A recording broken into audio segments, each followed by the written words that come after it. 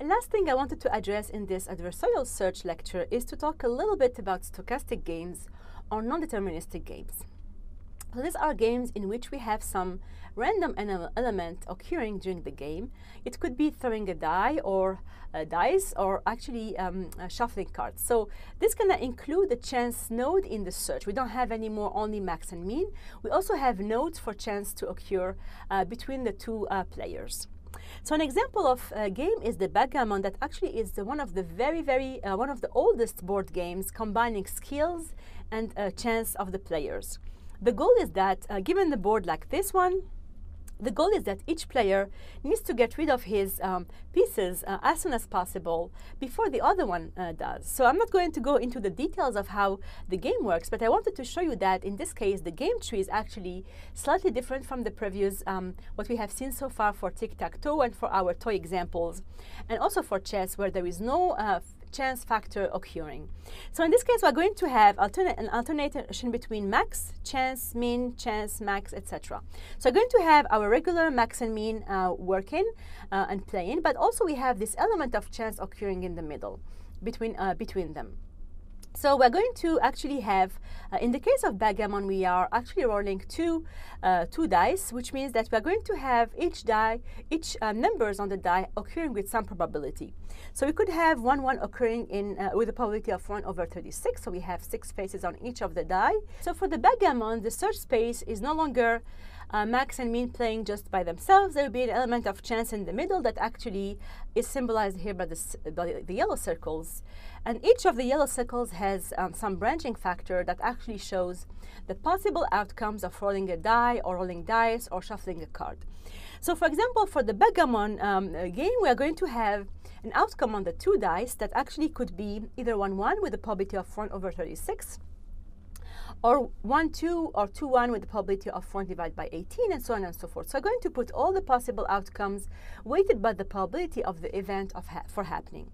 So we need to take into consideration this new element in the search game in order to find the best solutions for max. So the algorithm that could handle this randomness in the game is called expecti minimax, that actually generalizes the minimax algorithm to handle the chance nodes as follows. So this is a very similar function that we have seen for minimax, in which we are going to have, if the state is a max, we are going to call expecti minimax on all the successors or all the children of the state.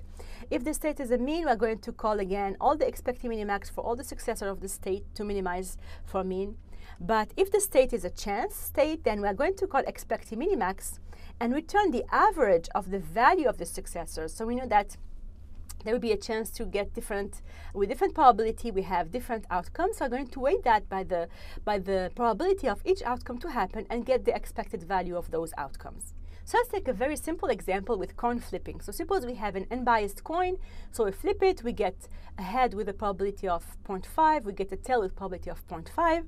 So suppose we have max playing here and min playing here, and we have this terminal states here with these values.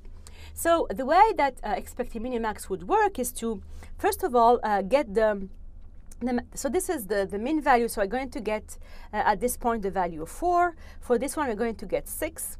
For this min value, we're going to get 2. And for this one, we're going to get 1. So remember that we're going to have max pick the maximum value of its children. But it is actually, we have the chance in the middle here that actually gives the chance of getting this outcome here with a 50% and the chance of getting this outcome here with 50%. So I'm going to use a weighted sum of these two outcomes here and do the average of 4 and 6, which will lead us to actually 5. So we get 5 here.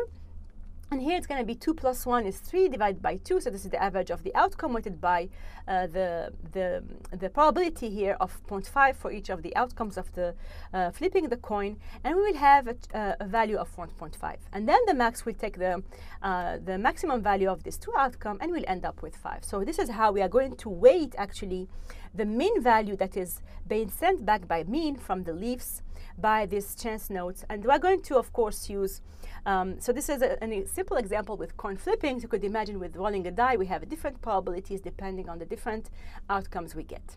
This is just give you a flavor of what stochastic games would look like and how we would change the minimax algorithm to handle that randomness in the search. The function expecting minimax in this case will look like the minimax function, with the exception that we are going to introduce a third condition here in which we consider the case for chance.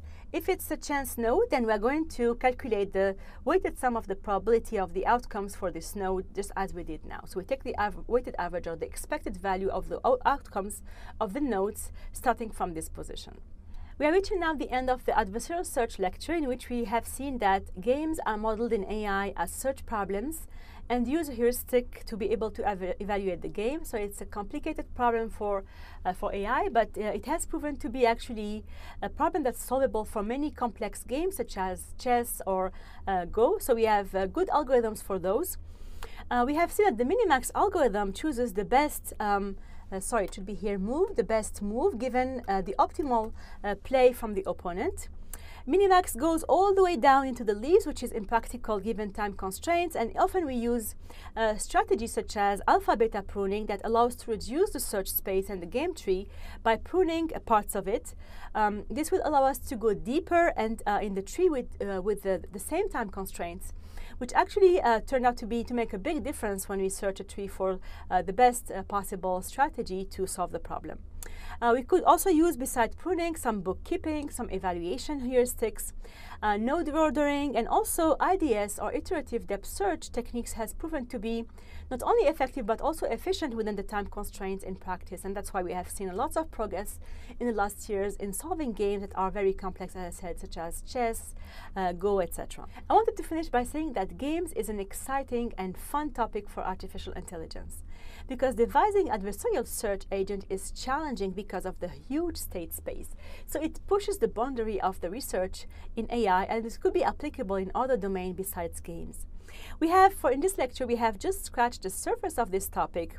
Further topic could be explored, and this includes partially observable games in which we have partial information. For example, if you play poker or bridge, you don't know what are the cards in your opponent's hand, so you don't have a full visibility of the game as compared to chess, in which you could see the whole board. Another point to mention about games and AI is that, except for robot football, known as soccer in the US, there was no much interest in AI in modeling physical games, such as tennis or other ones.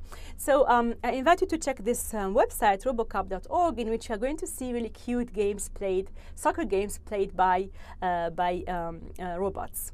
Finally, if you are interested in chess, check out the evaluation functions in Kolchanan's paper. That's a very interesting read. And the last point is that you will have a chance to implement the game in your homework assignment, so have fun, and I will see you in the next lecture.